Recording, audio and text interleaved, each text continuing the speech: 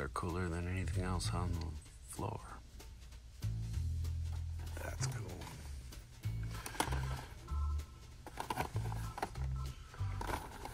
All right. Well, good to see you stay by. That's cool. Very cool. Love it. And a Bronco.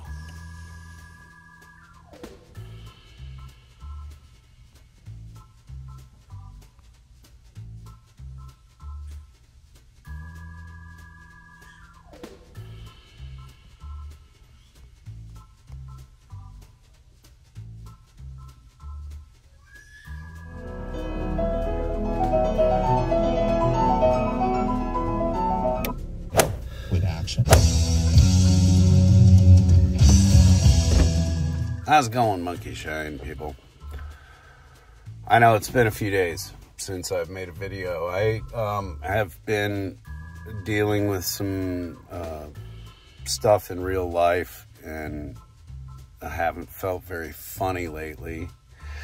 Actually, you know, quite to the contrary, I've been feeling about as negative as I possibly could be. Not on my life or anything, just negative on a lot of different things, a lot of different topics. One of which that pertains here, so as not to waste your time. One of the things that pertains here is die-cast hunting, and specifically Hot Wheels. In the last week, I've seen several videos whilst wallowing in my IRL misery that have shown me there's a new way to hunt Hot Wheels out there that requires even less effort on the part of the hunter, and that is to call with certain UPC codes and certain stock numbers that people are beginning to glean, and or these are just people who work at these box stores. They have this information, and so now what they're doing is calling ahead of time and asking if certain UPC codes or certain stock numbers have reached the stock room, have reached the floor. And what these folks are doing is getting dates from these people as to when and where something is going to be on the floor, because the folks who work at the store are hearing stuff they're used to hearing about this. They don't quite, I think, realize sometimes that it's a civilian or a semi-civilian who's calling to get the drop on certain stock that is then very valuable. The two shows that I've seen lately on this subject have been the Hotline of Diecast, and Hotline on Diecast is a fantastic channel. And this particular headline drew me in. His channel is the one that kind of told me first on this day that people were doing this bullshit. But then my friend Andre over at First 117 and First 117 Exchange on Whatnot, he ran into a Publix, I think, or was it? No, it was an Acme, which is it's basically the Kroger chain out east.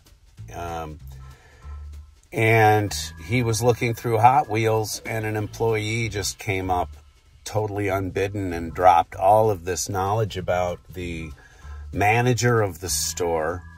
And I encourage you to go look at Hotline on Diecast's War Report episode where he outs this particular hunter whom he said he'd watched for a really long time, like had seen the guy come up with all of his subscriptions and everything else. And he's, as the host says, it really kind of broke his heart a little bit that this guy was now engaging in this kind of bullshit. I had a similar thing with a toy hunter where I used to love his content, and he became a thirst trap. He was going around stores filming women without their knowledge or consent. for a couple of episodes, and I know he got in trouble for it, but it was creepy, and I unsubscribed from that channel because of that. It's very difficult to see people you respect or like on YouTube suddenly shift over to the dark side. But all that said, what I'm out here to do today is I want to thank Joshua Moon for letting me know that there is probably an Eddie Guerrero here at this Walmart. So I'm out in Dallas, Oregon today. Let's go see if we can do a real solid and find a particular toy for a very good friend of mine who never asked. He's done so much for me, and he has never asked for anything in return. So if I can find this Eddie Guerrero for him, I'm going to drive a half an hour, and I'm going to wallow into the Walmart. So anyway, let's go. I'm sorry to vent, but I felt like I owed you all an explanation as to what was happening. I don't like to make negative content, and that's going to make some people, I don't like to make negative content, and that's going to make some people who know me really well from a long time ago and stuff laugh a lot, because they know me to be one of the darkest hearted sons of bitches ever. But taking medication now. Anyway, let's go see if we can find an Eddie Guerrero for Andre.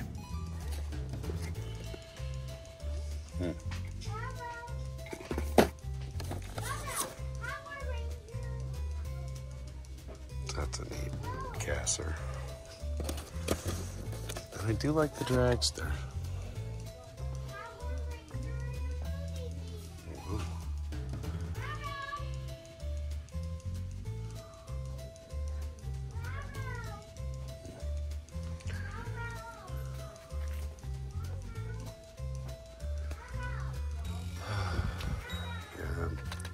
Saw a dump in, and they have a bunch of J case in it and H case, I believe. Batista, Bobby Lashley, of course Sheamus. Here looking for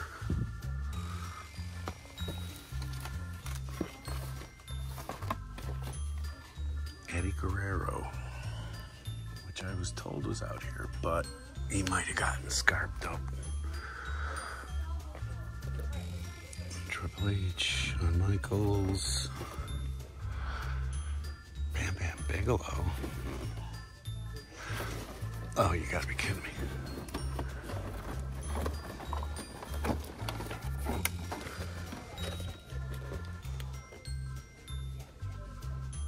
I'm going to make sure that this is the one that Andre wants.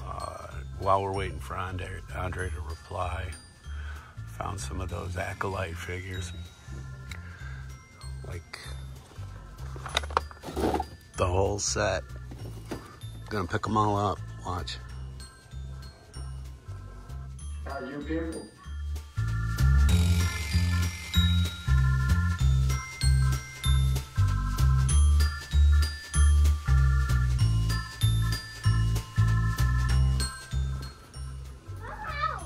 Just the look.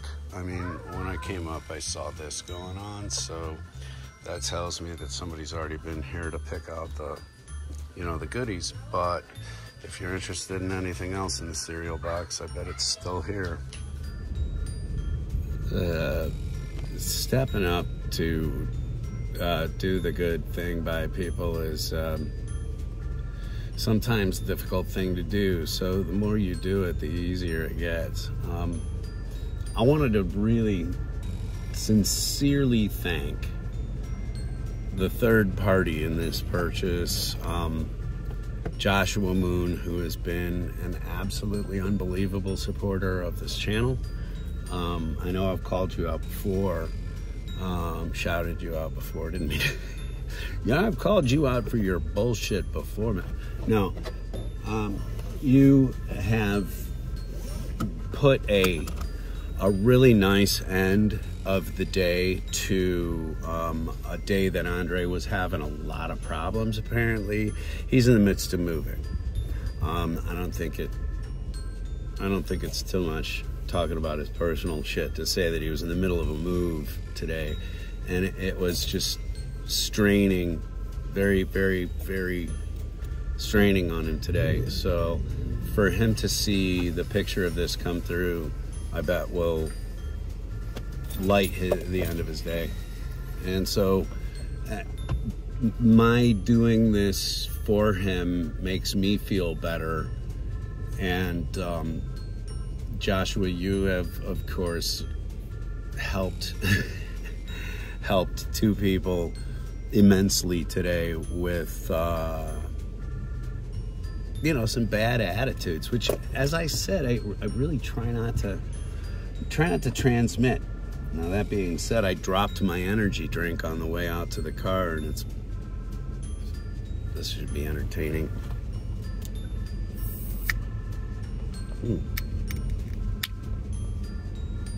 It didn't fire all over the place. Maybe my luck's turning around.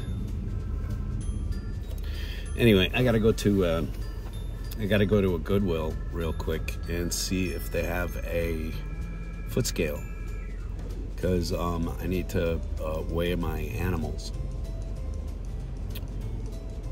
Again, real life shit, you know. Anyway, come with me.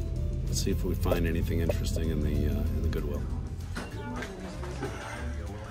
I wonder how J.D. Vance would feel about this.